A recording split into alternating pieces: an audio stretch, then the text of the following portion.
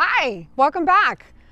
I'm glad you were able to join us today. Today's lesson is going to be covering landforms, the different kind of landforms, specifically in Spain. Well, as you can see, we're not here in Spain, but we can still talk about the different kinds of landforms that we're going to be experiencing as we travel through Spain.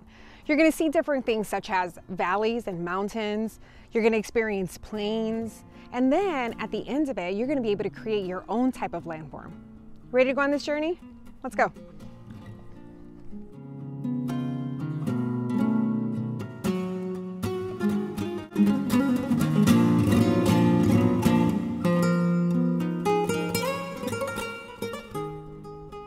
One of the resources that you will find in the folder is called Landforms of Spain Vocabulary Cards.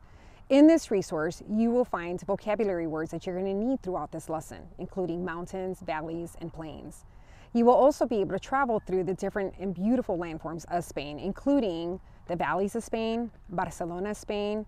You'll also notice the hills of Seville, Andalusia, Spain, and you'll be able to travel through and see some of these different things. Now, you're going to be using a lot of these vocabulary words as you create your lesson.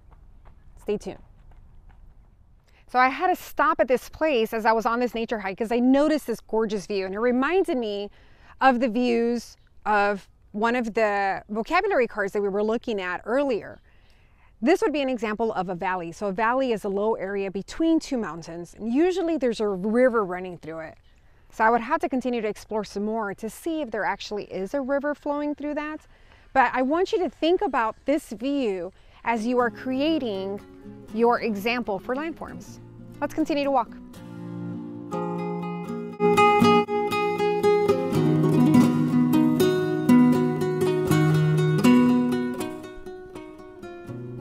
In this next section, you're going to learn about the different Spanish composers and their birthplaces in Spain. I'm going to hand it over to Mr. Gonzalez as he goes into more detail of the music and the sounds of Spain.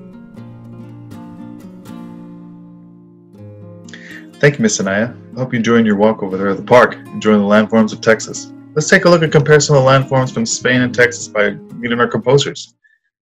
Right. One of the cool things about our composers from Spain is that they cover many genres of music within the Spanish culture.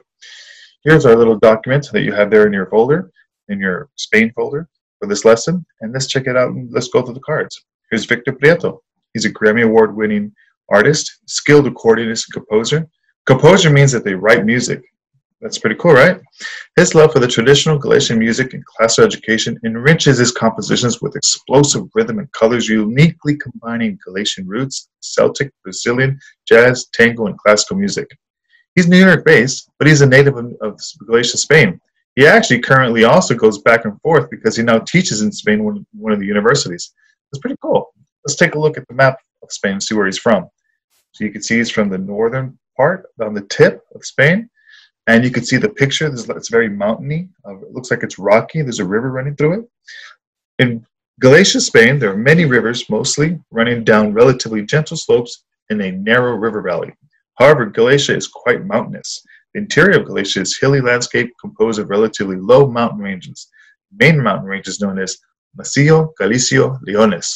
Wow, that's pretty cool, guys. Let's check out our next artist, Alberto Iglesias. Now, this composer writes music for movies.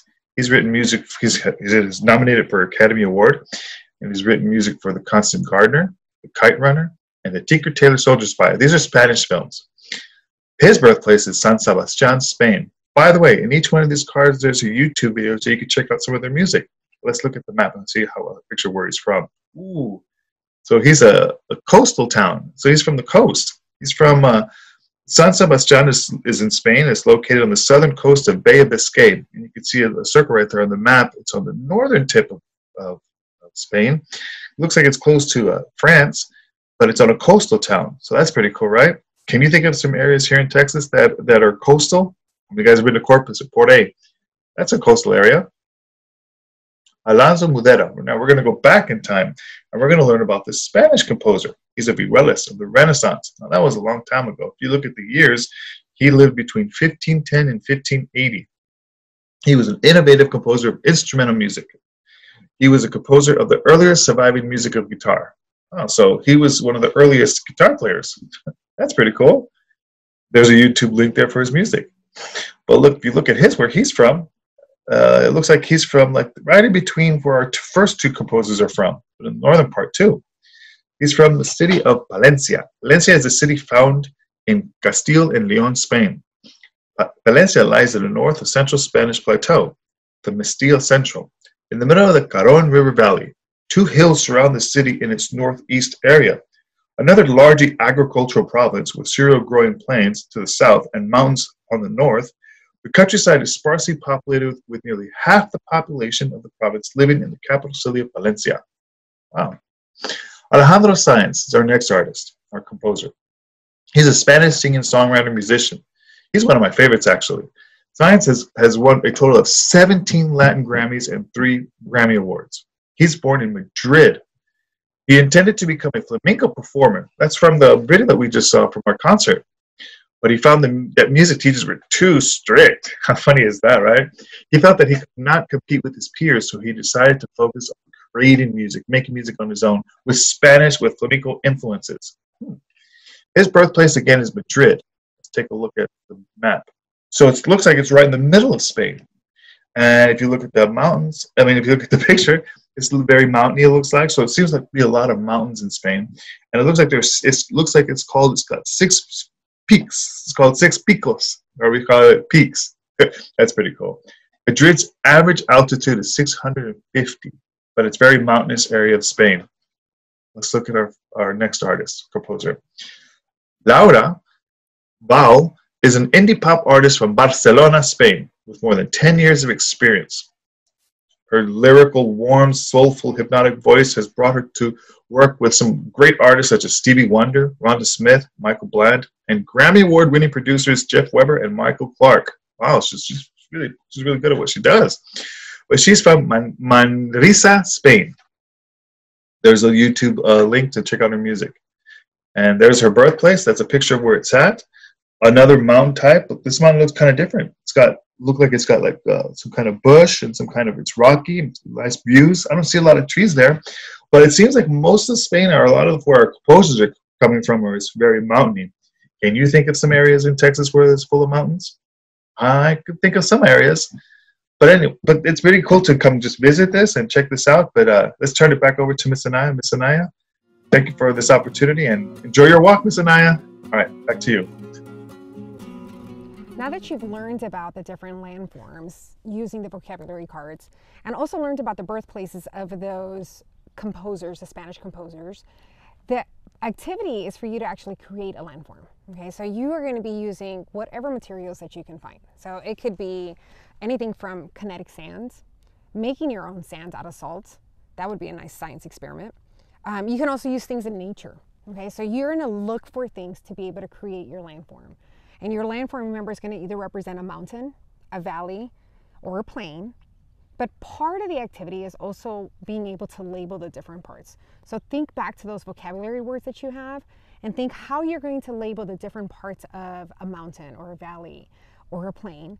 And then you're going to use some different apps that you could use to talk about these landforms that you created. So make your landforms come to life, basically. One of the apps that I would recommend you trying is called Chatterpix.